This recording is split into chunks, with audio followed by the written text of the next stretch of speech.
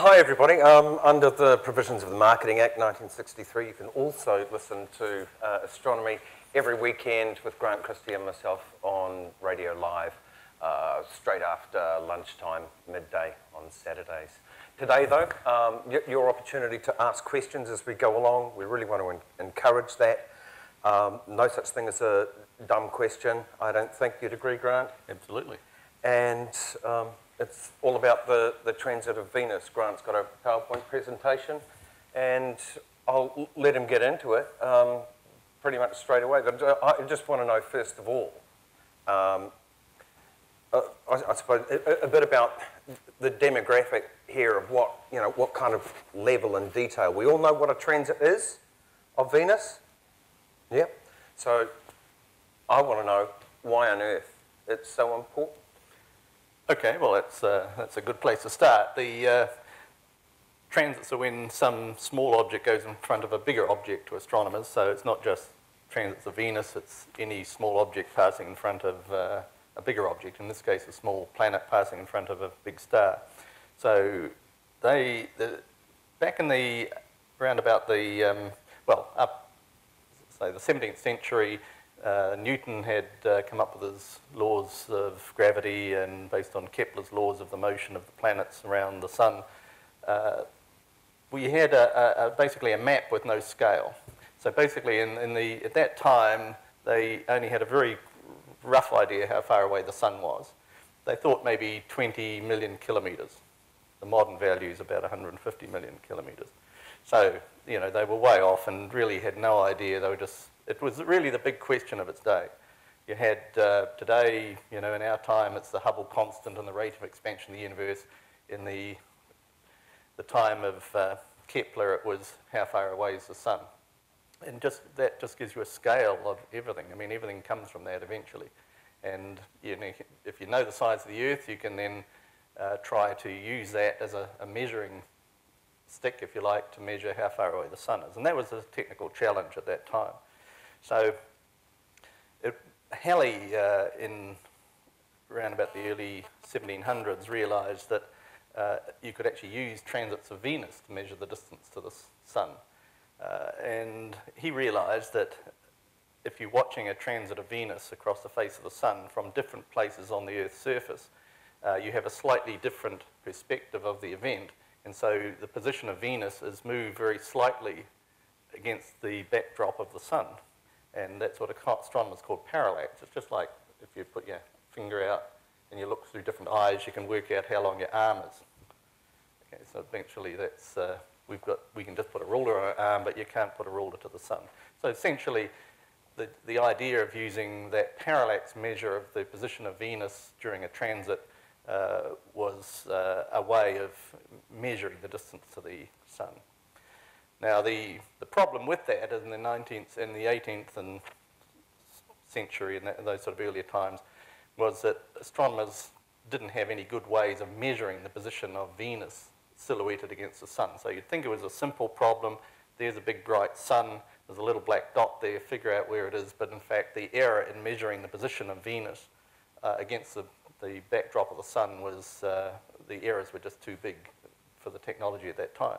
But Halley realised there was another angle to this, that if you just wait and let Venus go across the face of the sun and you make a precise timing of how long that event takes, that the time it takes, so the chord it takes across the sun, that time interval is a precise measure, or as precise as you could do at that time, of where Venus was relative to the centre of the sun in an image. And so observers in different parts of the Earth would go there and observe a transit of Venus and get that time, lapse time, that it takes the planet to cross the surface of the sun, and bingo, you end up with different observers getting different times because they have a different view of the event. And if you could time that interval to a second or two, which Halley believed you could, then you would end up with a pretty accurate measurement to within 0.5%, if you like, of the distance from the Earth to the sun. So it all looked great on paper, and of course Halley died before this could be tested in practice, and so it was the expeditions in the 18th century into 1761 and 1769, notably with Cook's expedition to Tahiti, that you end up with the first real attempts to try out this method of Halley. They were bedevilled, unfortunately, by observational problems. It turned out that Halley imagined that as the Venus passed in front of the Sun, and basically the situation we have right here, that astronomers are looking, you want a precise time. It takes about 15 minutes for the planet to cross the edge of the Sun. So 15 minutes is a long length. That what you wanted to see was just when the tail edge of Venus just left contact with the limb of the Sun, which he imagined you'd be able to see that and get that time bung to a second. And similarly on the other side, when Venus came off the other edge, this isn't shown here, but basically when the edge of Venus just touched the edge of the Sun on the other side. And those points are known as the second and third contacts to astronomers. Anyway, so timing the lapse time between that point and that point gives, that was what Halley imagined would give you a very precise knowledge of where Venus was relative to the centre of the Sun there. So, well, that's fine and dandy, but then, of course, Cook ran into, when he tried to observe it in 1769 in Tahiti, found that the blurry image that they were dealing with the optics at the time, and you end up with the fact that Venus appears to stay stuck. There's an optical illusion called the black drop effect when you're looking through a telescope, certainly of telescopes of that era. Is that the same as when the Sun sets and it goes into the... No, not really, but it is if you get a bright background, like a bit of that white screen, and you hold your fingers really close together, and you bring them together against a very bright background, your fingers appear to sort of want to join together even though you know that they're not actually touching. It's that sort of effect. It's nothing to do with Venus's atmosphere either, because you see the same thing happening with Mercury. So it's basically an optical problem. It's not an illusion. It does happen, but it certainly meant that instead of getting the time to 1 second, as Halley imagined, it was more like 30 seconds. And Cook was distraught that the 3 observing sites on Tahiti all came up with these discordant results, and he considered this whole mission a failure.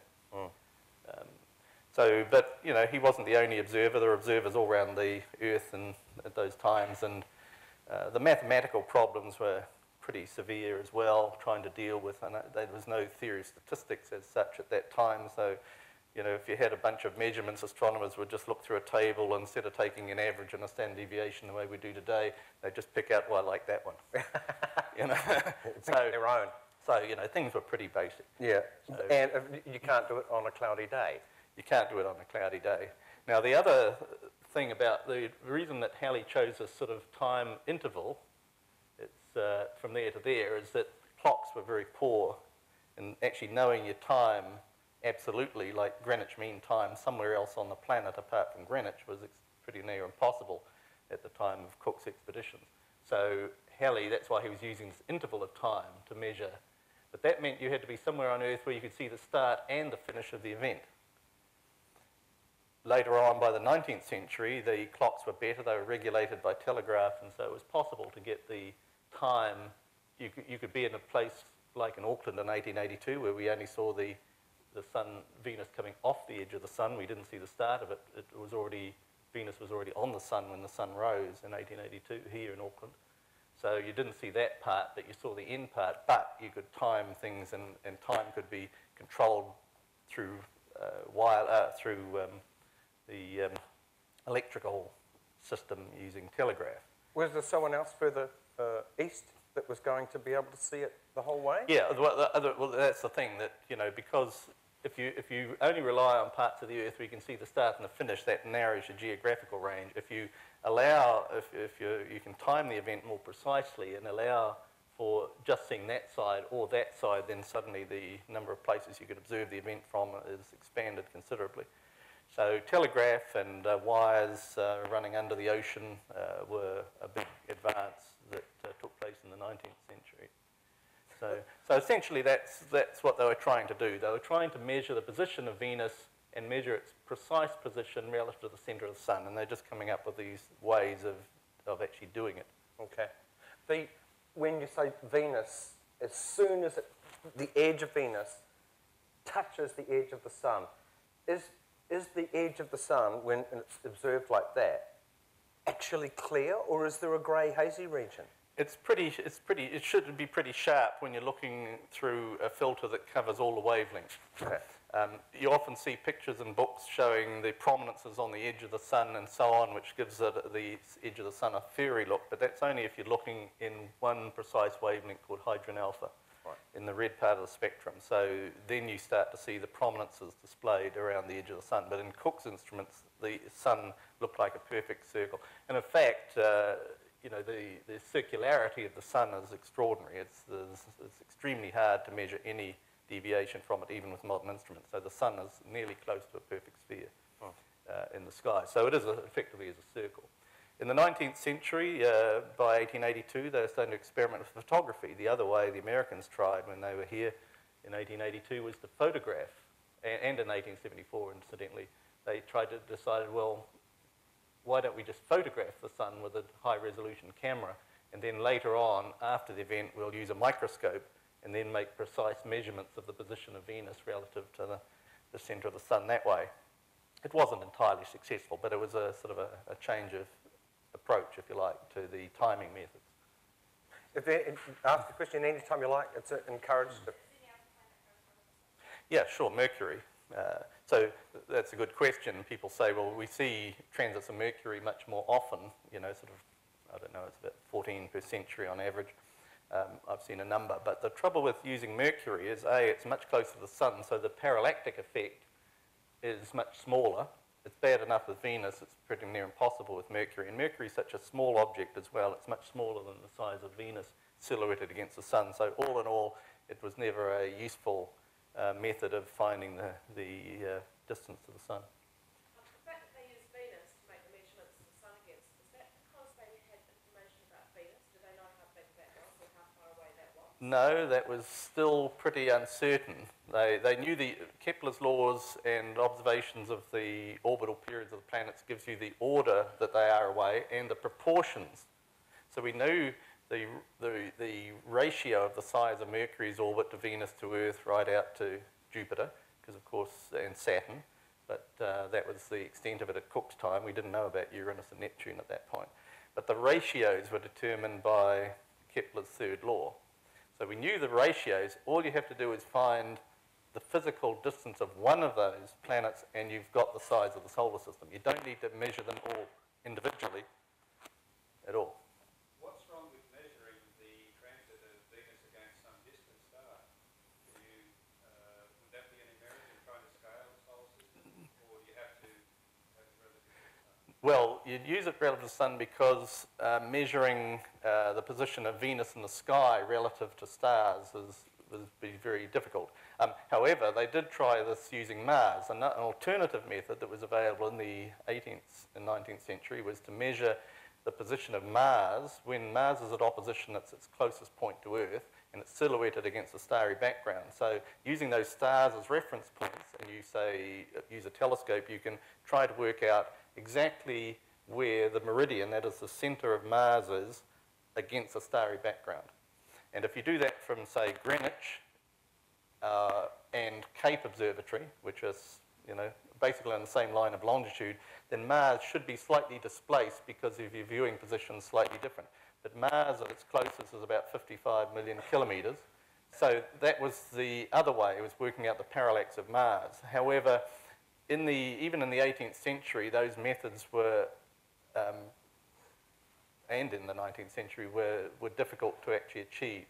So measuring positions of something like a little blurry blob against a starry background is not a trivial undertaking, and so although it was tried, it wasn't brilliant.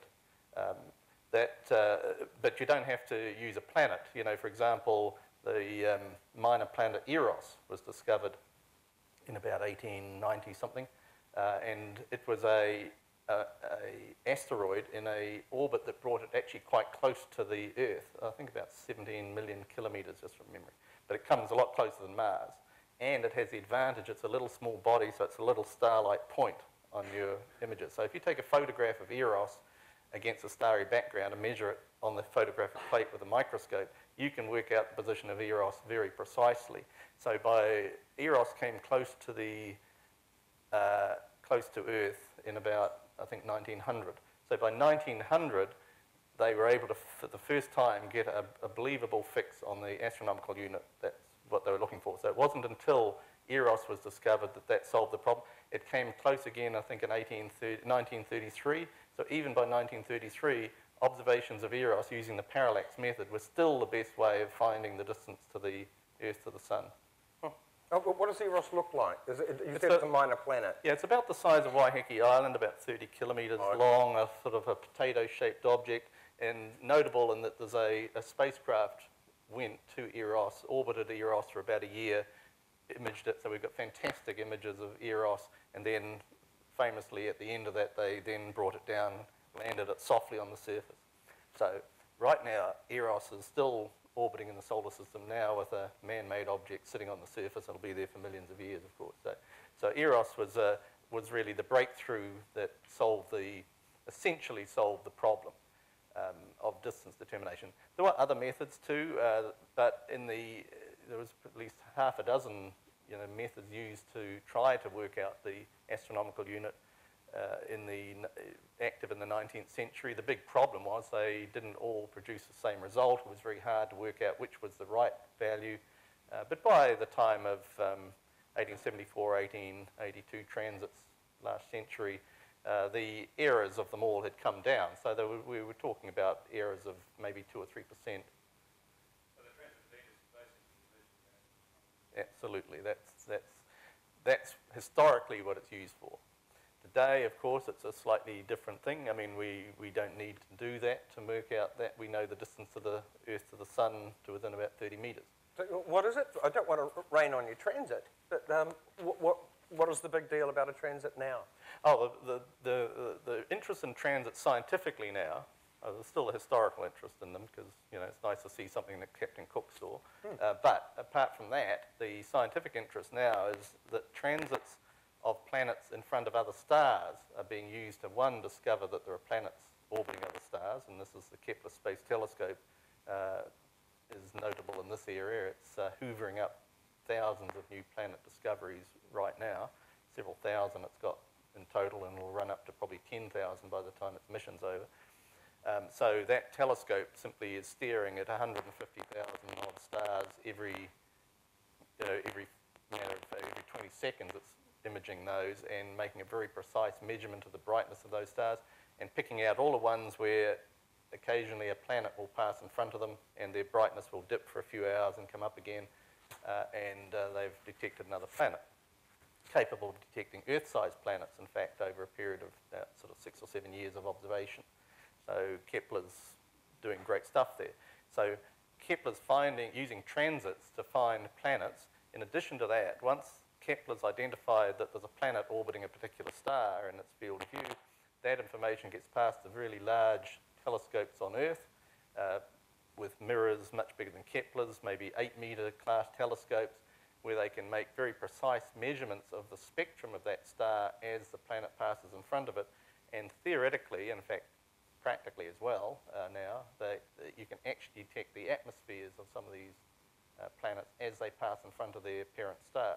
So, in the case of the current transit, coming back to your question, is that seeing a transit from Earth, watching the planet Venus go in front of our star, which we know intimately, we know the details of Venus's atmosphere extremely well. There's a spacecraft right now in orbit around Venus studying it in great detail.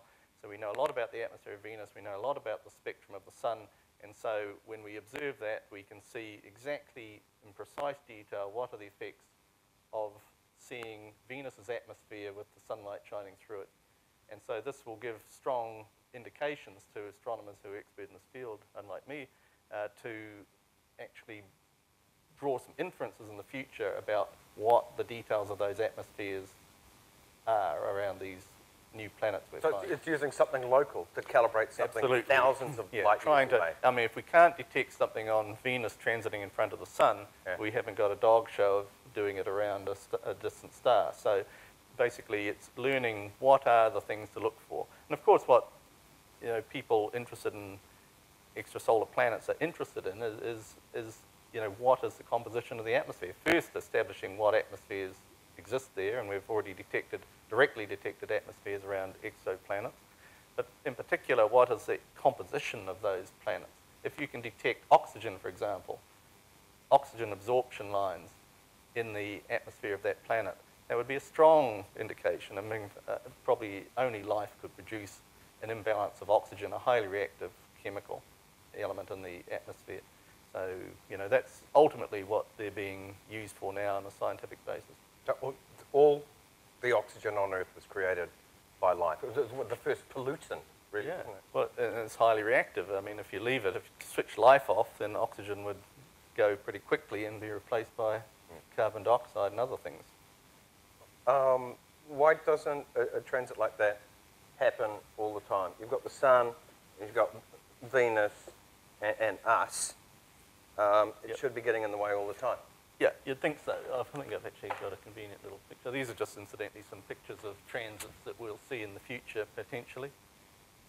If you were living on Uranus in about 500 years' time, maybe humans will have a colony out there, then you'd see Saturn transit across the sun. And I think this one is a transit of Venus across Jupiter, which will happen in 2065. What about, we've got things on Mars. Have they seen a transit of anything in front of the sun from Mars? You could see a transit of Earth from Mars, in principle. Yep. Well, that's a good question. I mean, at the time of Kepler died in 1630, and by 1630 he used his new theory of laws of planetary motion and the observations done by Tycho Brahe, the astronomer. He inherited all Tycho Brahe's visual observations of the position of Mars. He was able to predict from his tables that there would be a transit in 1631, the year after he died, and that he made that prediction. People did actually look for it, but in Europe didn't see it. But we now know that the sun had set at the time that the transit took place in Europe, and nobody else appears to have seen it.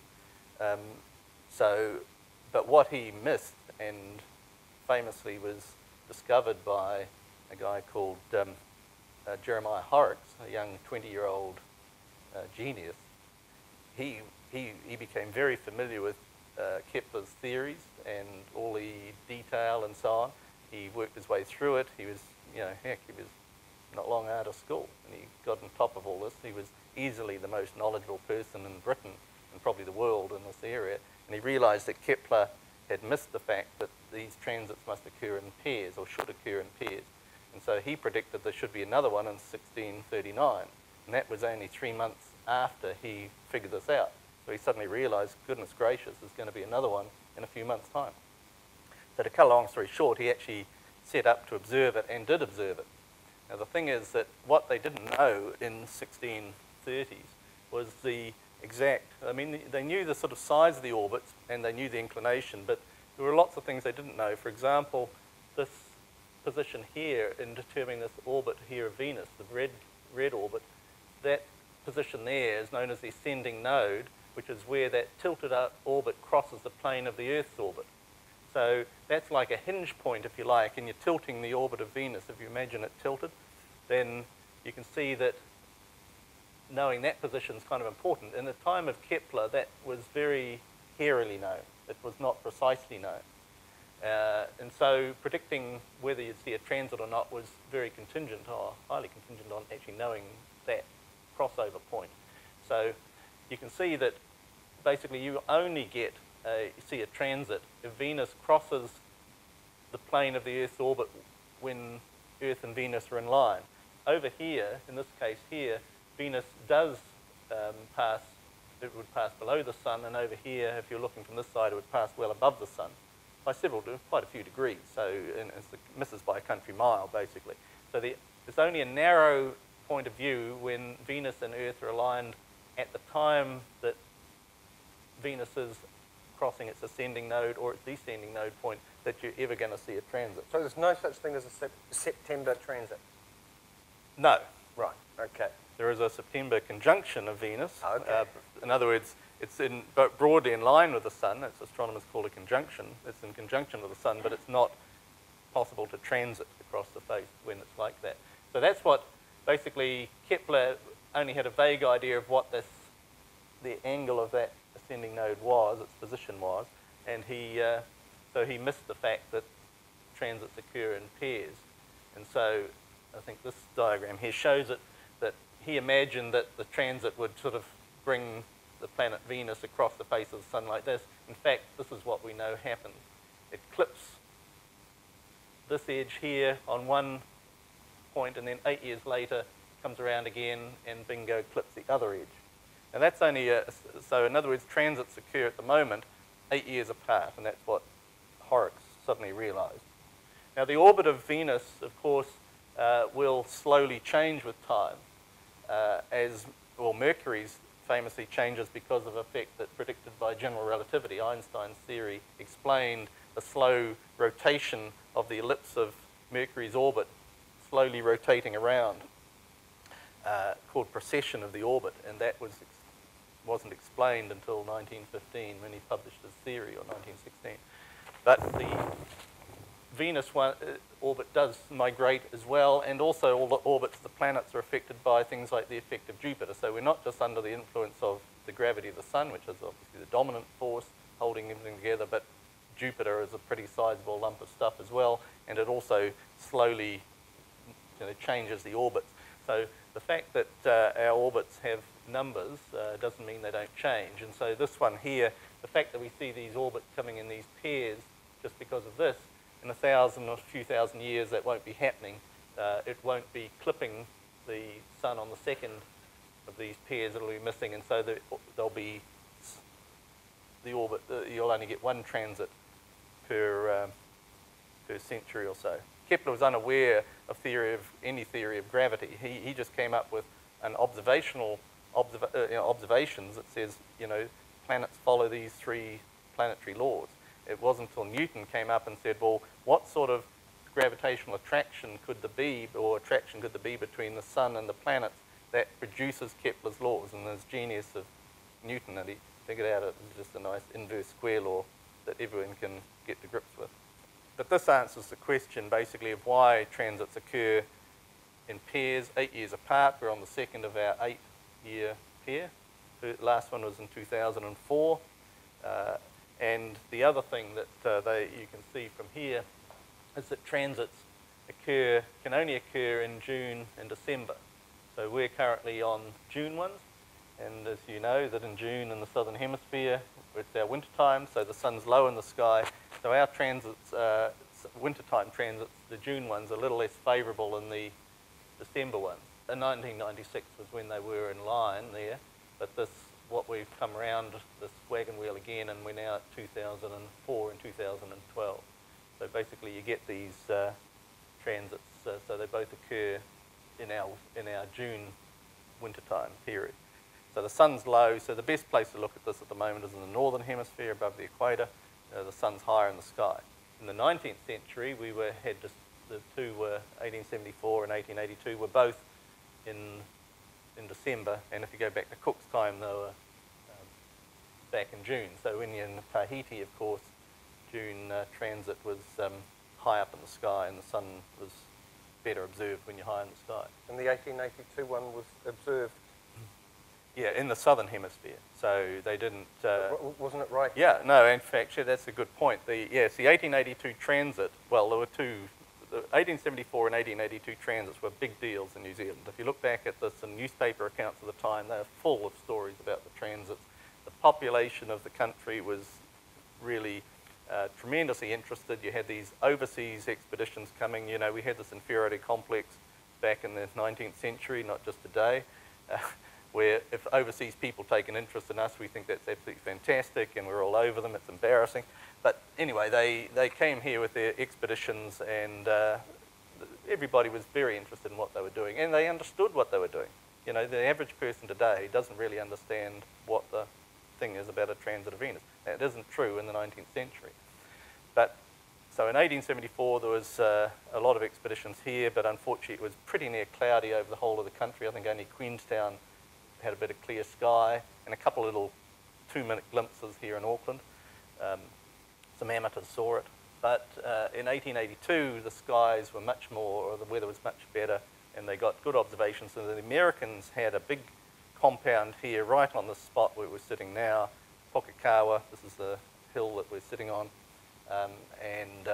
So they fenced off this chunk, didn't want the locals coming in, and had all the instruments set up, and they made observations right here. And they were here for some months and attracted a huge amount of public interest. Wow. One Aucklander was involved with them in the observations inside their compound on the spot.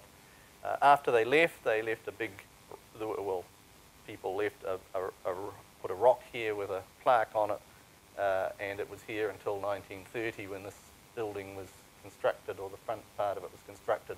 We don't know ever what happened to that marker stone. So, we hope so. We hope one day somebody will find this big rock that they've overlooked for like a century.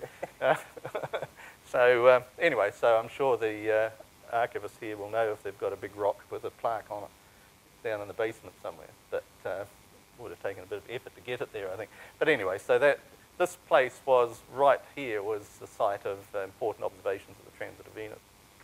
When's the next one? The next one is 2117. And so these are June, this is the June pair, so it'll be December of 2117. So they come in 8-year pairs, but it's not every 8 years. It's yeah, and then you wait. And then you have to wait. Yeah, there's actually a gap between each pair, and the gap alternates in length of 105.5 years and 121.5 years. So basically, that's the pattern that it follows. And so, we can calculate for a long time in advance when these things are going to happen to within seconds. So there's no real issue. Well, the event starts, we're assuming the sky is going to be clear, of course, but at the moment the long-term forecast isn't that flash. But the event itself, Venus crosses the limb of the sun at around about 16 minutes past 10 in the morning, so, around about that time.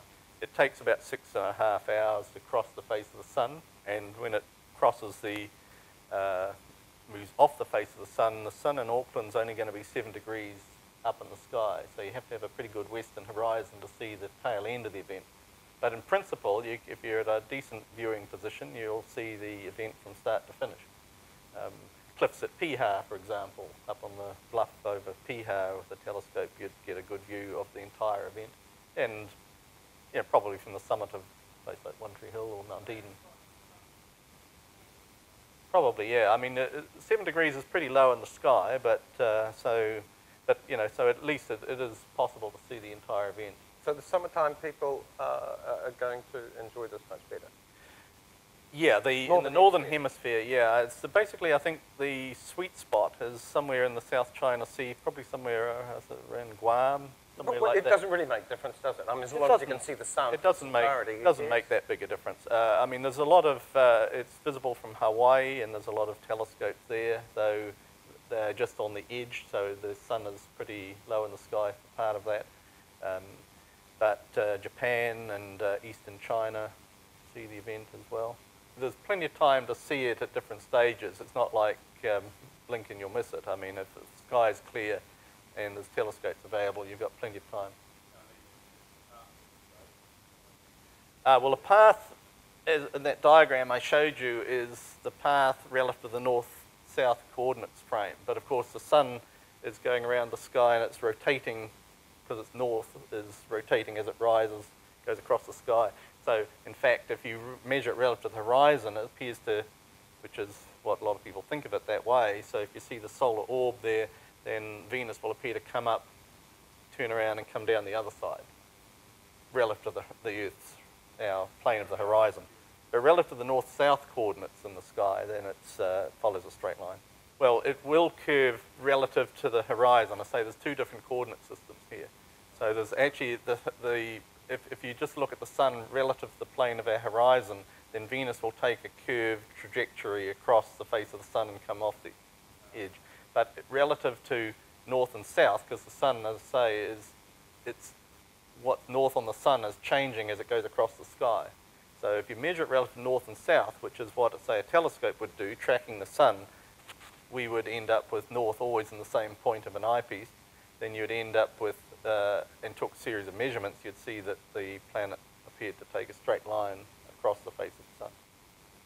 Yeah, the plan is we've got a new solar telescope at the Stardome, which is very capable, and we've got a very good little specialised video camera for recording the images. So what we're planning to do with the weather cooperates is to take every few minutes sort of update an image on the website. So the progression of the event will be available live. There are lots of observatories around the world doing this, so if we're clouded out, we'll be getting a feed from someone else, so that people who come to Stardome will be able to see it on the screens there, even though it might be cloudy in Auckland. For those that can't do either the Stardome or the web page, but they've got an opportunity to, and they've got a good view. It's how does one view it? Yeah, if you just want to do this from home or something, then you don't want to just stand and look at the sun. Sunglasses aren't any help to you. The sun's a very dangerous radiation, so you can certainly damage your eyes in fairly short order if you sit and stare at the sun. This unfortunately happens in some countries when they have total eclipses. There are safe solar viewers you can get. Stardome has some little cardboard glasses you can put on that have particular material that has been tested and known to block the harmful radiation, so you get quite a good view of the sun. You can actually see Venus with your naked eye silhouetted against the sun, so provided you've got adequate eye protection. Pinhole camera a good idea? You could try making a little pinhole camera. If you've got something like binoculars, then if you're using an optical instrument and you don't have the correct filters, then at least you can project the image of the sun onto a card. So even if you had binoculars or a small telescope, provided you don't try to look through the telescope to do your alignment, the way to do the alignment is to look at the shadow of the telescope against a piece of cardboard, so you can push the instrument around and suddenly you'll see that the light will be coming through the telescope.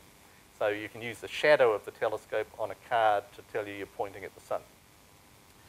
You think it's common sense, but you wouldn't be amazed how many people try to use their finder telescopes and so on. So we don't want that to happen. But you can project it onto a card. So once you've got the light coming through the instrument onto a card that you're holding there, you can just focus the telescope and you produce a projection of the image onto the card. So you can certainly see the sun perfectly well that way if you've got a small telescope or, let's say, binoculars. The easiest thing with binoculars is to block off, put the cap over one of the lenses, and you'll get an acceptable image of the sun through even 7x50 or 10x50 binoculars. Yeah, I think Horrocks observed it, and his friend William Crabtree, who also observed it with they worked together, Crabtree and Horrocks. Projection. They realised that you could shine a light through the sun's light through the telescope and project it onto a screen in a darkened room. And of course, Horrocks, when he was observing, it was only just before the sun set, so his telescope was just about horizontal, and so the image would go straight across his room, and he would have got a nice image of the sun that way, or an image, probably as good as instruments would do. Yeah, well, we have to go back to the time of Copernicus, probably to, sort of around about, the late sort of 15th century, when Copernicus first came up with a sort of sun-centered solar system and saw that it actually provided a simpler explanation, that the planets actually went around the sun rather than around the Earth. Then so Copernican theory was out there for quite a long time, and it was sort of people like Galileo who in maybe 1580 started taking an interest in that sort of stuff. Of course, it wasn't until his telescope, he developed his first telescope in about 1609, that he was able to then do things like look at Jupiter and see that there were other things going around Jupiter. So everything didn't go around the Earth at all. Here's Jupiter with a family of moons going around it. So, and other observations that he made, and found that everything seemed to fit the Copernican view much better than the terrestrial centered view. It was, and sort of Kepler and Galileo exchanged letters.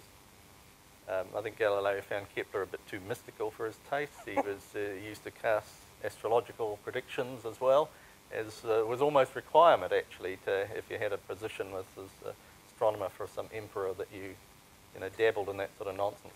But, obviously Galileo had little time for that sort of stuff. But they certainly exchanged letters, were well aware of each other. And at his time, of course, in his time, Galileo was probably the most famous man in Europe. Very, very prominent, and served him, well, nasty things could have happened to him if he wasn't quite so prominent.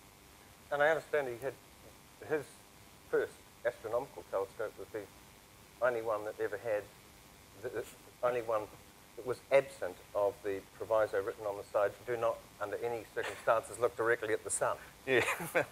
He gave it a go, didn't he? Yeah, yeah. He, the whole story, he made many, many telescopes, Galileo, and it was a hit and miss business in those days. The theory of optics wasn't well understood. Kepler, I might add, had produced a theory of optics as well. It led to the Keplerian telescope, which was actually better than Galileo's one, eventually. But so what? Galileo died 1642, same year Newton was born. So, and by then Kepler was dead, and of course Newton was only in his 20s when he figured out the inverse square law, but never published it. And it was Halley that sort of prevailed on him to publish it. In fact, I think he went and saw Galileo and said, went and saw Newton and said, well, exactly, what sort of law, what sort of force law would be required holding the planets in the solar system to explain Kepler's laws. And he says, I worked that out years ago, it's an inverse square law. But he hadn't bothered to tell anybody. And so it was really sort of the intervention of Halley that got that work published. When Cook observed it, what did he think it was? What was known about Venus? A dot in the sky, a thing? Yeah, well, obviously known to be a planet. Exactly how big it was and how far away it was roughly known at the time of Cook. It definitely wasn't at the time of Horrocks. I mean, just back up a second. When Horrocks first saw Venus in front of the sun, it was a completely different size to what they were expecting. Astronomers at the time, with very poor telescopes, had no idea, no way of really measuring the size of Venus in the sky, so they imagined it was bigger until it was projected against the sun. They didn't realize really how small it was. So that was a big thing that he found right then and there, just from that. You've got a picture of Horrocks doing this, haven't you? So we do have a picture somewhere. Full of historical faults along those lines? Yeah, so there's a painting. Of course, we don't know what Horrocks looked like. Know a little about his actual life, but here he is with his telescope projecting the sun's image onto a screen, and that's the house he supposedly did the observations from. Some of the details of how he became so well educated and informed is not really fully understood. He attended Cambridge for a while, but he was probably a teacher at a local school. I think that they knew, because they could measure, once you see the moons going around Jupiter, that provides you with, using Kepler's law, a way of measuring the mass of Jupiter. So they knew Jupiter was large, they could measure its size, its density, they knew that it couldn't be solid rock like the Earth, basically. So yeah, it was known quite early on that, at the time of Newton, that the Saturn and Jupiter were in a different class to the terrestrial planets. And these are just some example pictures, but this is actually what Horrocks would have seen when the sun was close to setting. He just saw Venus coming onto the edge of the sun. Now, these aren't his pictures, these are computed. And he got about that far onto the sun, and then the sun set. Yeah. And this is a really fanciful picture of his friend William Crabtree. They never actually physically met, but they exchanged a lot of letters. But of course, Crabtree at the time was 27 years old, so you can see the artist has made some sort of pretty wild extrapolations as to what they thought Crabtree might look like. And no, of that's course, what 27-year-olds look like in those days. well, here, you have the mum sort of keeping the bairns away from the crazy old husband here. And that's a nutty one. But these are actually reproductions of copies of Horrocks' observations. So he drew the position of the sun. So he caught it just there, and he managed to get 3 fixes on it. But that was enough to fix the position of Venus's orbit in space. So he was able to make a whole lot of improvements. For example, so I think at the time Horrocks did this, a lot of people thought that the sun was about 20 million kilometres away. Horrocks observations pushed it out to about 90 million kilometres, and now the modern value is 150. So, you know, it was a huge improvement at that time. Kepler was no mug. I mean, how did he get that wrong? So wrong. Well, there wasn't, just the observations weren't precise enough to, you know, to nail down the orbital position. Bear in mind, at Kepler's time, telescopes are only just becoming a practical proposition, and that was near the end of his life. So for most of the time, he was using observations that had been done visually, just by eye, using a sighting scope, essentially, not an optical scope, done by Tycho Brahe, the Danish astronomer. So he had accumulated enormous numbers of visual observations of the position of Mars. And so when he died, Kepler inherited all that, and in a, well, what could hardly describe as a superhuman effort on Kepler's part of just doing all the enormous amounts of sums by hand and crunching those numbers year in, year out to actually deduce these laws is just astounding. And that's really what astronomers were looking for, what's called the third contact. Because Halley imagined that if you had this dark blob silhouette against a bright background, you'd be able to tell that, measure that point to within a second. Unfortunately, it's not what actually happened. So when Cook went to Tahiti, expecting that to be the case, setting up his things, this is actually what he actually saw. He saw the Venus appearing to stick to the edge of the sun and producing this really blobby view. So his times, he couldn't decide the time of third contact to a second as Halley had thought, and these are some of more of his observations. So that's the effect. And how did he feel about that? He was pretty ticked off. He was, it was the reason for going there, mounting this expedition, sailing around to the other side of the world to the island of Tahiti, which had only been discovered a few years prior. It had been visited by the HMS Dolphin a couple of years prior to Cook's visiting, but they'd been the only British vessel to have visited the islands. There's a lot of interesting stories about Cook. I mean, he was a great planner, and he knew that HMS Dolphin, when it was there, the crew discovered that the local women would do anything, virtually anything for a nail, because, you know, they had never encountered metal. And once the crew figured that out, they started pulling nails out of the ship. A lot of nails, and it almost caused the ship to fall apart. So Cook learned from that. So on his expedition, he had several barrels of nails in the hold to protect the Endeavour against that potential disaster. In the 1761 transits, the European powers sent off expeditions to the corners of the known Earth at that time. There were a lot of unexplored parts of the Earth in 1761, very dangerous to get to. People lost their lives going on these expeditions. A number of these astronomers didn't come back. But unfortunately, there's a 7-year war was raging between France and Britain at the time, so French expeditions that headed out to certain places arrived there to find that it had changed hands, and they had to get out of it. So there's all sorts of fascinating stories that they're actually encountered. There's a book just been published on the transit of Venus, and it talks about some of these fascinating histories of these expeditions. In the future, 1,000 years from now or more, it won't be just, they won't be coming in pairs. That the orbits will have shifted slightly, and we'll end up with Venus just going much more through dead centre, but only one at a time, not in pairs. So we'll eventually reach an interesting point where they'll appear to graze. Maybe haven't worked out when, but hundreds of years into the future, one of these events will just be Venus grazing the edge of the sun, which would be an interesting event to watch our descendants, assuming there are any. Before the understanding of Einstein's relativity, wasn't there, because Mercury wasn't orbiting to a totally Newtonian scheme, there was an idea that there had to be another planet? They even go to the main? Indeed, Vulcan. That was, in fact, even at the time of well into the 19th century, in the end of the 19th century, they were still putting out alerts to keep an eye open for Vulcan. And it was looked for during total eclipses.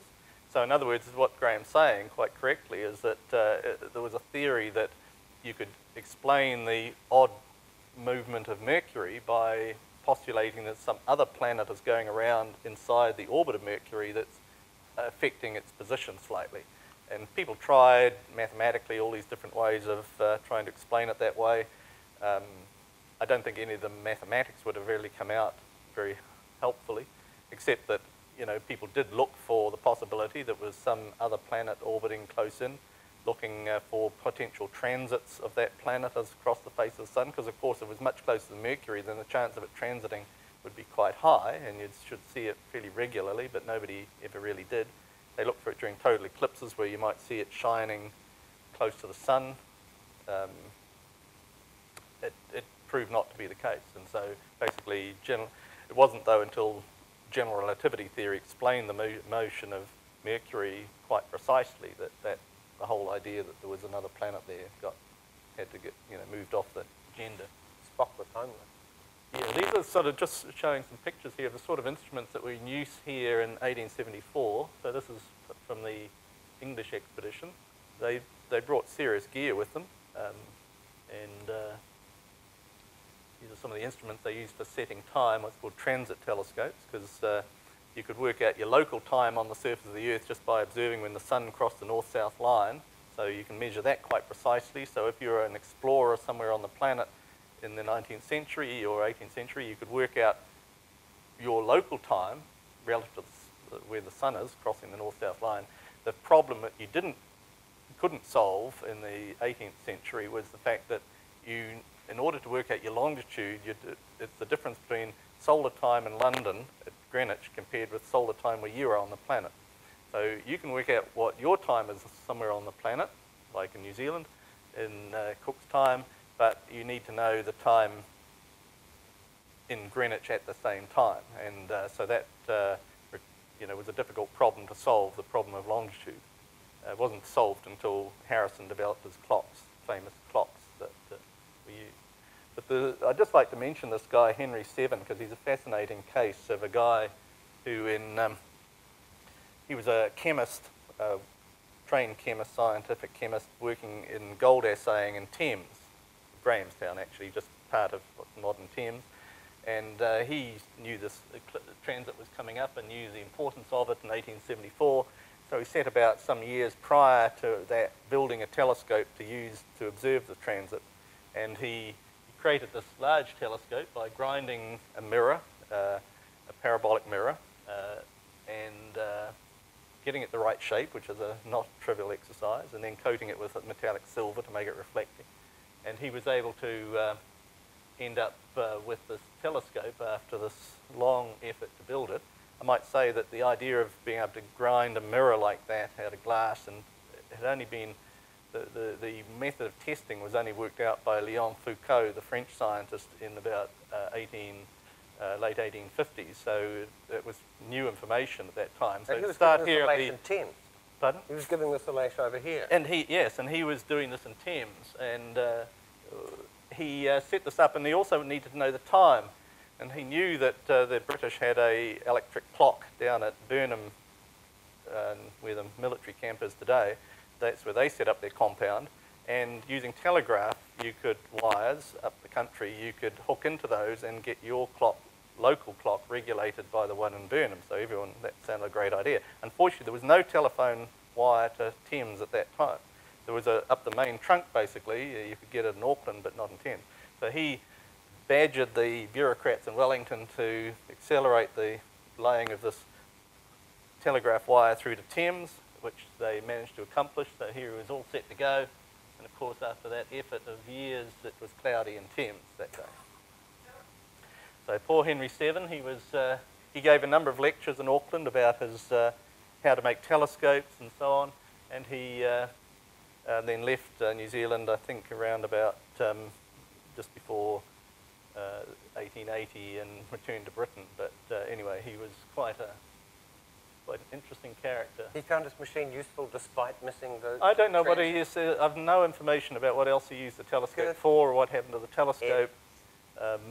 But he was just one of a number of people. But at that time, that was easily the biggest telescope in New Zealand. 11-inch aperture, so that's pretty big piece of glass for a reflecting telescope. Poor old Henry VII. The other people that observed in Auckland in 1874 was a guy called Samuel John Lambert, who was a very interesting, eccentric character, very active in amateur astronomy, and wrote lots of letters to the press about astronomy. He was quite a... he set up and he observed it with some other people at the house of Mrs. Coombs in Hobson Street, somewhere near the Sky Tower. We haven't actually yet worked out precisely the geographic spot that he was sitting on, but where that house used to be. Not there now, of course. Anyway, so Lambert was there with some others, and they got a brief glimpse of the 1874 transit through some cloud. And Redfern, as we now know, there were a bunch of Redfern brothers that were involved in photography. That was George Redfern we just recently found. And there are, I think, stuff about Redfern and his collection and so on. And in fact, Mrs. Coombs' diary is in the museum, in the library here at the museum. But elsewhere in Australia, the transits were observed very well. And you can see that in 1882, this is a map that was done by Proctor in 1875.